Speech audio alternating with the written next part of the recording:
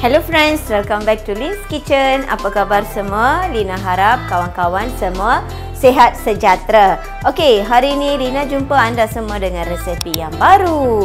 Hari ini Lina nak buat ketam masak varuval. Ketam tu memang kegemaran ramai kan. Okey, so hari ini Lina nak masak ketam ni varuval. Okey, sebelum kita tengok apa dia bahan-bahan, siapa-siapa yang belum lagi subscribe untuk Lina's Kitchen, jangan lupa untuk subscribe. Dan siapa-siapa yang belum pergi tengok I punya channel ni, singgahlah sekejap kat Lina YouTube Lina's Kitchen. Tengoklah masakan yang kita upload every day. Lina upload one video tau, every day, you know, tanpa ketinggalan. Memang susah payah kita kerja, susah-susah masak-masak. So singgahlah sekejap, luanglah sedikit masa untuk layari semua video-video Lina's Kitchen. Okay, and then jangan lupa untuk like all my videos and share this video with your friends. Sekarang jom kita tengok bahan-bahan untuk buat ketam masak varuval ya. Okey, yang ini ketam dah dicuci bersih. Lina ambil 1 kilo ketam sahaja. Okey, ketam ni memang kita beli dari pasar burung, fresh. Okey, fresh, memang isi dia pun banyak. Okey, 1 kilo ketam dah dicuci bersih. And then bahan-bahan untuk tumis, Lina ambil 2 biji bawang merah, 1 biji tomato yang besar, and then 4 tangkai cili kering, segenggaman daun kari. Okey, untuk tu, and then tumis kita perlukan halba mix 1 tablespoon Lina ambil, and then 1,5 tablespoon makan ginger garlic paste.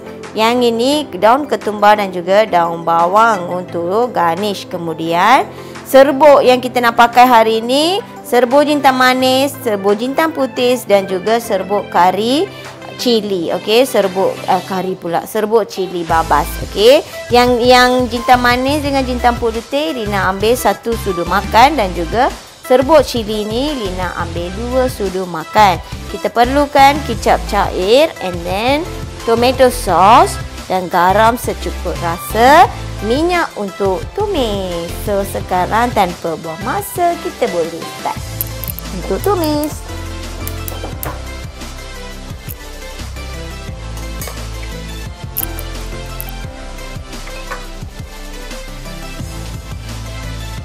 Okay, bila minyak dah panas, kita masukkan halba mix, cili kering, daun kari,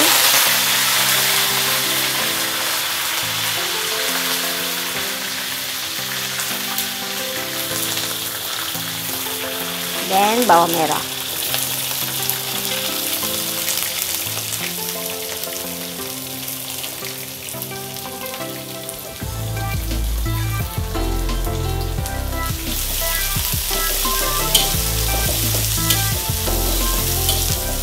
Untuk varuval ni kita memang kena masukkan bawang merah tu banyak tau kawan-kawan. Yang bawang merah, ginger garlic paste, semua dia bagi rasa yang sedap. Walaupun ketam tu 1 kilo, you tengok Lina masukkan banyak bawang.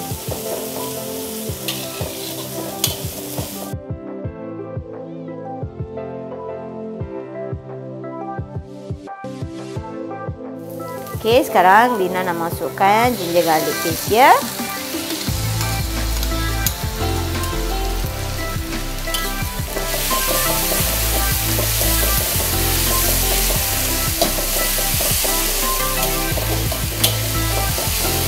Okey, Lina masukkan tomato.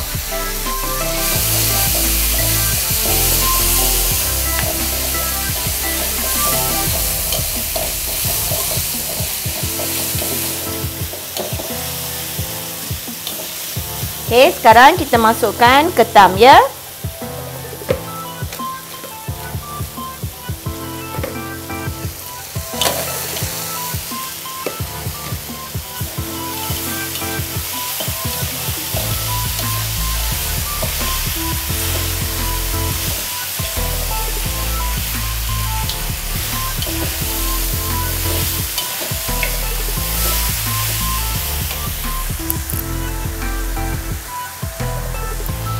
Okey, lepas dah masuk ketam, Lina nak masukkan kicap cair.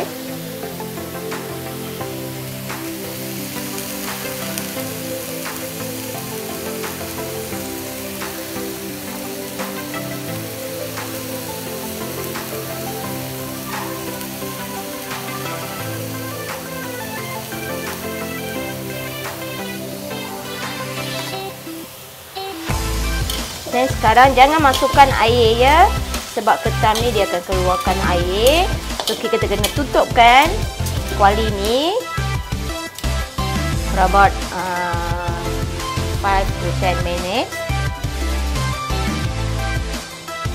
Dan kita tunggu dia masak, air dari ketam tu dia akan keluar. Lepas buka kuali penutup tu, kita boleh masukkan semua serbuk-serbuk ni ya. So, ada tak anda pergi dekat playlist? Jangan lupa ya, pergi kat playlist. Itu Lina buat untuk menyenangkan anda semua. Okey. Jangan you tak perlu pergi dekat search button type banyak-banyak ayam masak apa ni, masak apa-apa kan. So you pergi dekat playlist, you can get there is little squirrel behind my garden. Cholo pasil Okey. Varuval ni dia tak adalah cair sangat kawan-kawan. Dia macam bukan kita nak buat dia macam ada kuah-kuah ya. Bukan masak kari macam tu kan. Varuval tu memang dry. So tengok sini, there is little air. Tadi Lina tambahkan sedikit air. Sekarang Lina nak masukkan semua serbuk ni.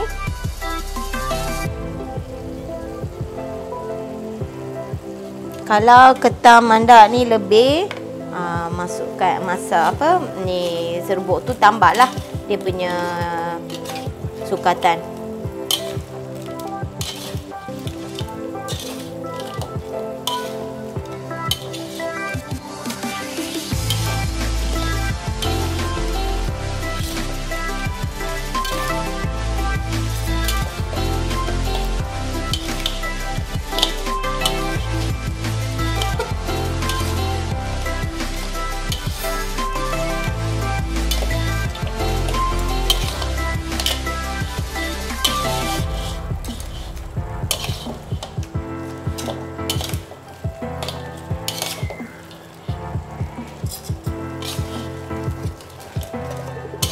Lina nak masukkan sos tomato.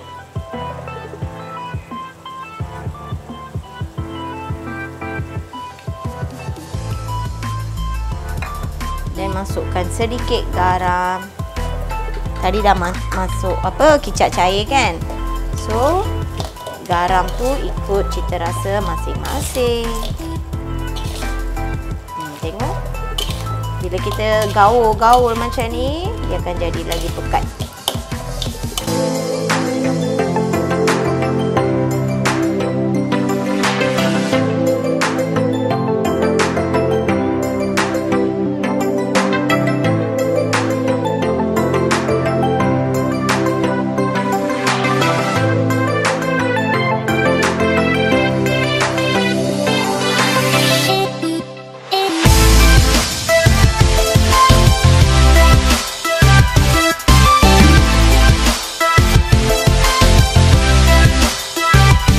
Kawan-kawan, ini dia varuval kita dah ready. Memang dia akan jadi dry ya. So jangan lupa untuk share this video dengan kawan-kawan anda semua, dan juga untuk like this video.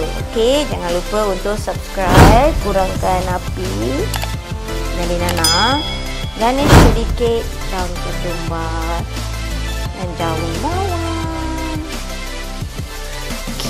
Jom kita rasa, Lina rasa kat sini ya. Sorry ya, tak boleh makan ketam.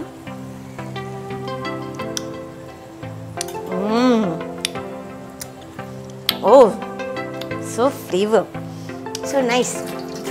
Jadi jangan lupa macam biasa, subscribe, like this video, share this video with all your friends. Lina jumpa anda semua besok dengan resepi yang baru. Selamat mencuba. Bye-bye.